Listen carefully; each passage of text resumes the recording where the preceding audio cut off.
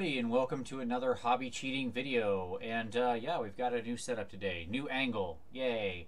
So hopefully we'll be able to see things a little better now than the wonky angle I was at before.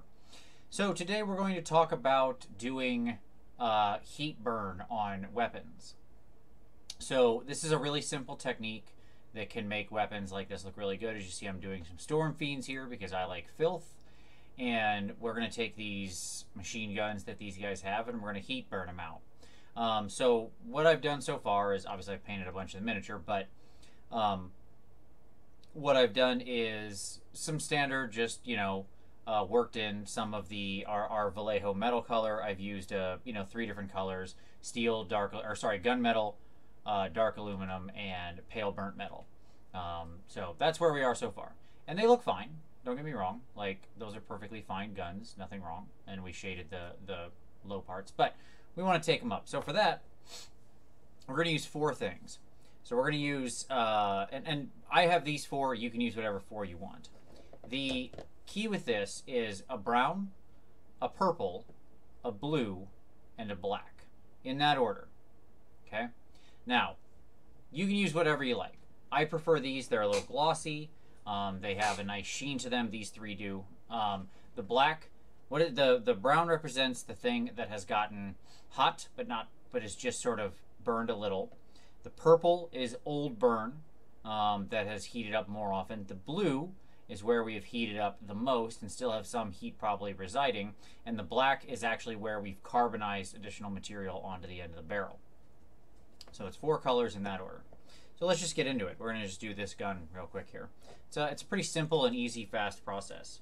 So we're going to start by putting a little bit of this Inktensity Chestnut on the palette. You can see there, a little Inktensity Chestnut.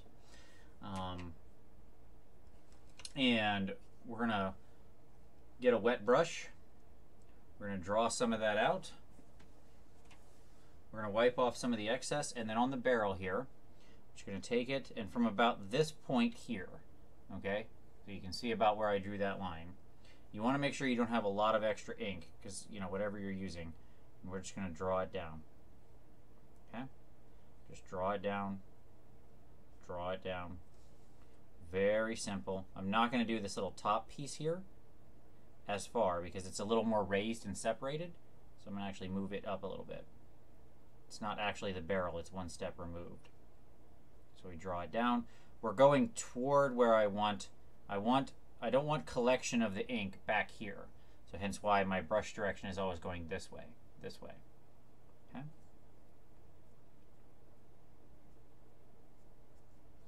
All right. So what do we have now? We've got a little brown tint to our barrel, which is fine. We can do a second quick layer if we feel like if it didn't go on well enough. That's all fine. You'll notice if you've already highlighted the barrel, it's going to do some work for you in how intense the brown is. And that's, good. That's what we want. Okay, step 1 done. Easy peasy, right? All right, so now we clean off our brush. Next up is our Inktensity Intense Violet. Again, you can use any purple you want. I happen to like this one. You find one that works for you. If you don't have these colors, you could use, say, the shades from GW. You could mix in a little gloss medium or satin medium or something like that. Perfectly fine. Any of that will work. So now what we're going to do is we're going to start up about right there. Okay? And so now we're just going to take that part of the barrel and go purple.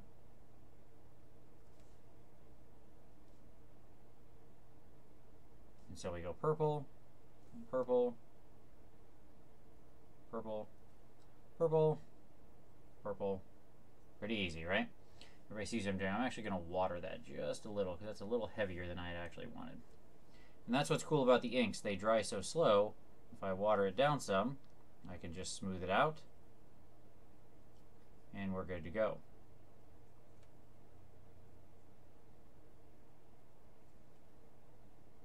Okay.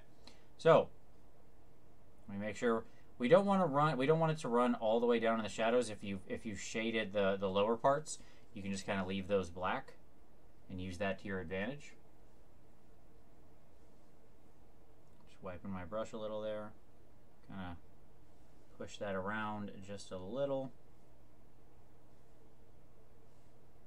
Sometimes you just got to push paint around until it's in the right place. Okay, so now we've got brown and then purple. Very nice. We can already start to see that burn effect showing up.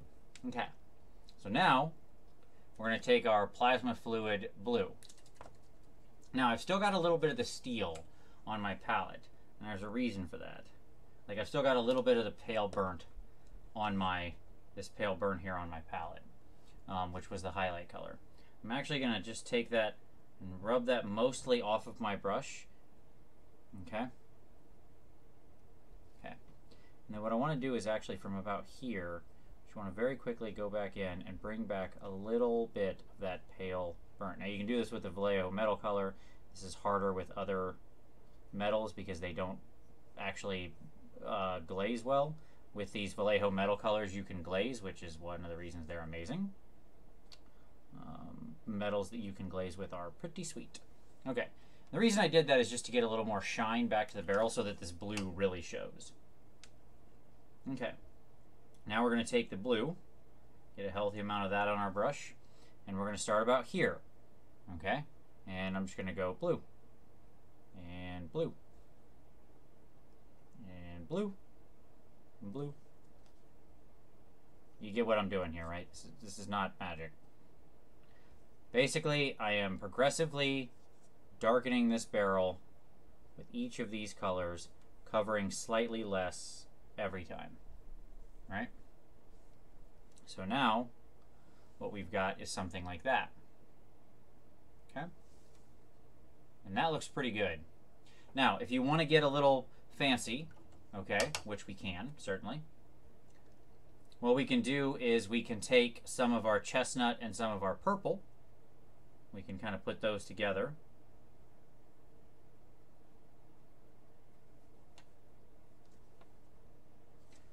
And we can just kind of go over the edge there and smooth that out in between the two.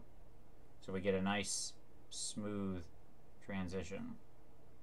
Because the heat would be passing out fairly evenly. It wouldn't have a hard line where it stopped.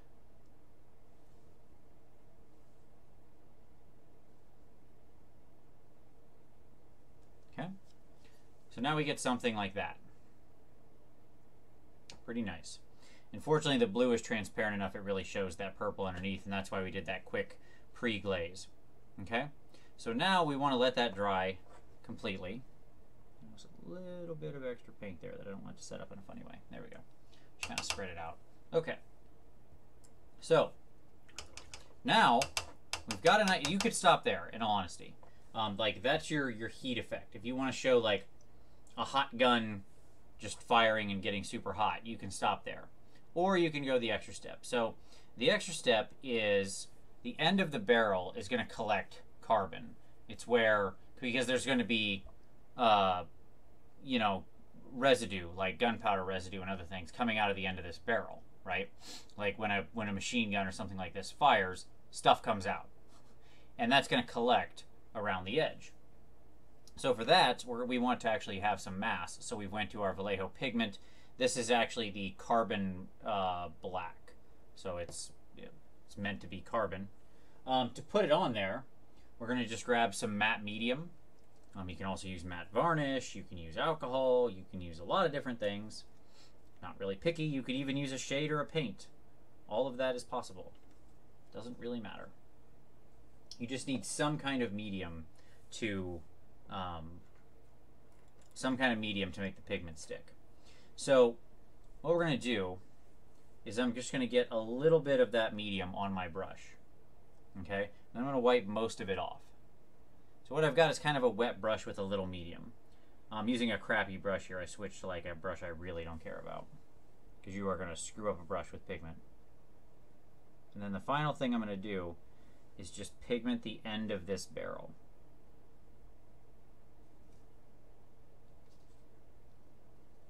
I'm going to kind of work that all in, going back into my medium every so often.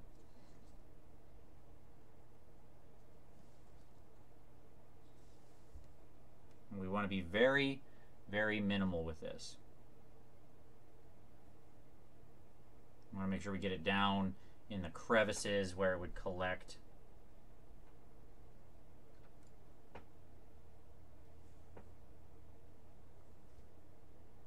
Because we don't want to destroy all that wonderful blue. And there we go. It's pretty much that easy. So now we've put on our little end char. We can work it in a little more if we want, or something like that. If you feel like a color's not right, you could go back. Like, if I wanted some more blue, you can see how much I've got there. If I felt like that wasn't enough, I could take some of the blue, wipe most of it off of my brush, and just very lightly away from the carbon, just kind of go over it. Just do a light, quick glaze. You know, and you can even out your colors until you get the right mix that you really like. But there you go. And so what you end up with is that right there, which is a really nice heated barrel. I think that looks pretty great. So, very simple. Let's very quickly, 4 colors in order. Chestnut, any kind of light brown like that. A purple, I use violet here. This is, you want a light blue. So here we have I'm using Badger Minitaire Ghost Tint Plasma Fluid, one of my favorite colors. And then a black char, in this case, Vallejo Pigments Carbon Black. And what you get is that right there. So thank you very much for watching. Quick and simple, as you can see, but with a great looking effect. Subscribe for additional hobby cheating in the future. We're always planning more. Give it a like if you like it. Of course, sharing it with somebody is always the best thing you can do. Thank you very much for watching. We'll see you next time.